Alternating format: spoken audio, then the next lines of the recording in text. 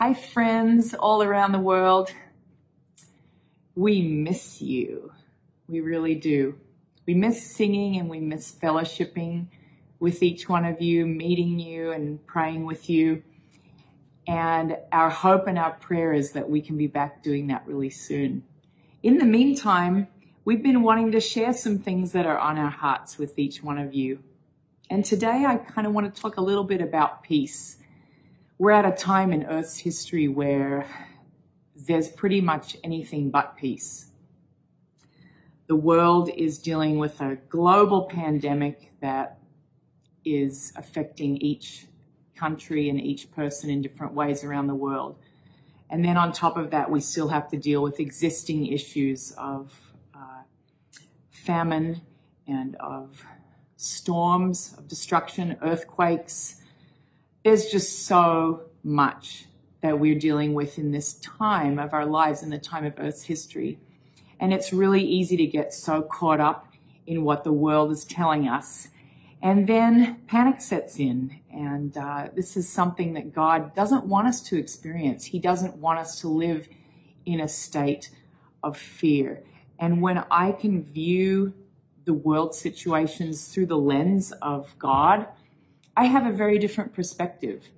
And I hope that each one of you can draw close to God and can find that perspective of looking through God's lens. I want to share a little bit about peace with you today. This is a time when it's not easy to feel that, especially in our humanness.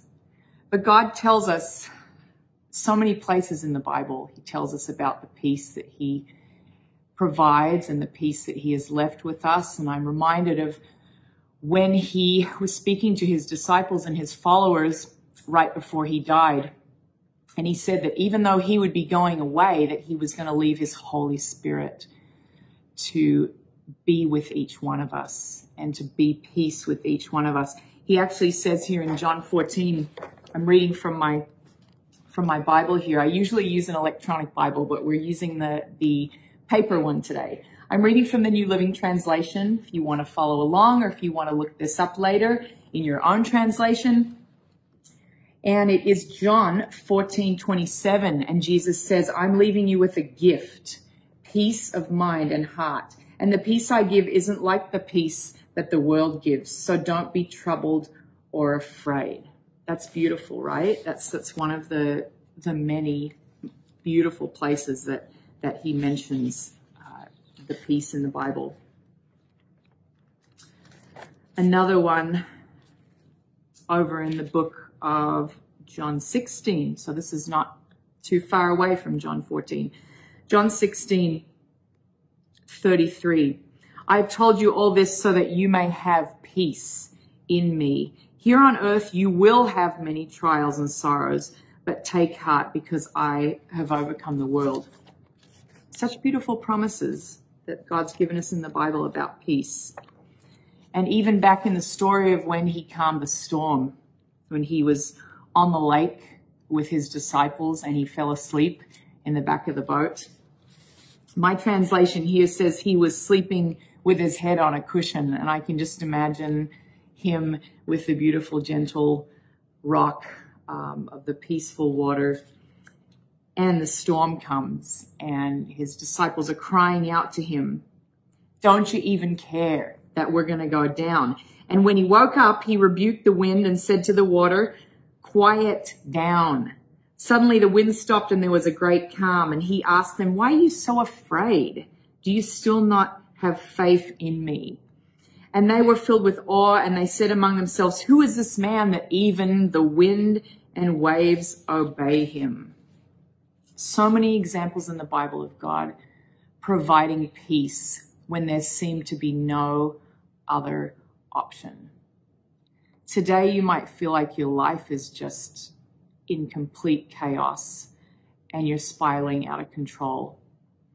I want to tell you today that God is here to speak peace into your life and into my life, and that we are not defined by our circumstances and by the things that are going on around us in the world.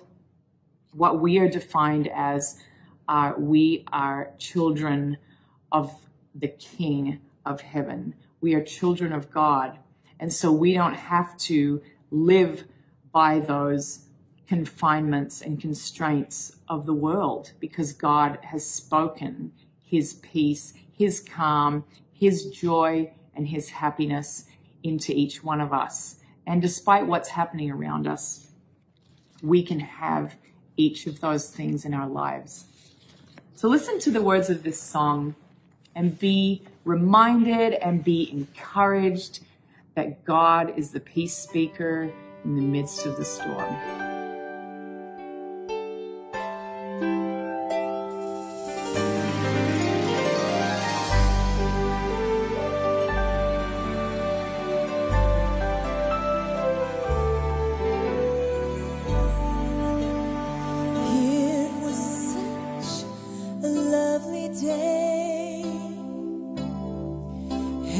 The sun was shining bright.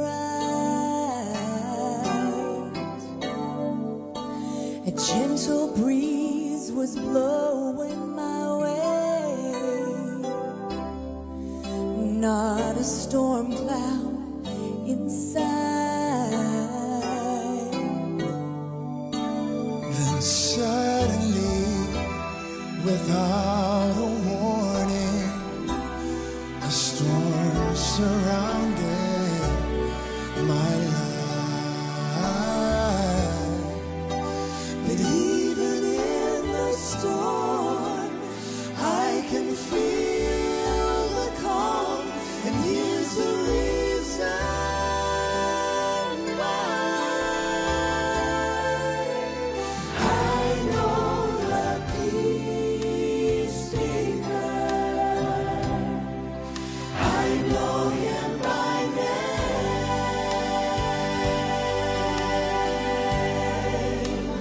I know the peace speaker. He controls the winds and waves.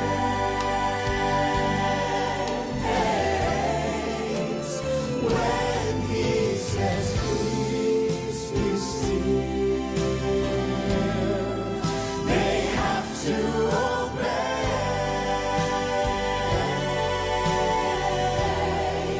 I'm glad I know the peace speaker. Yes, I know him by name.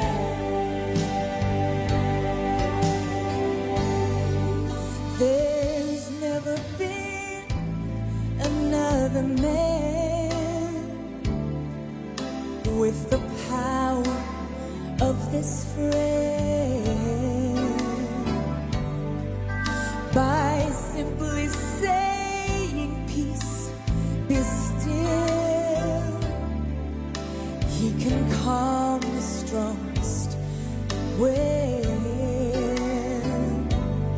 So now I'll never worry when storm clouds come.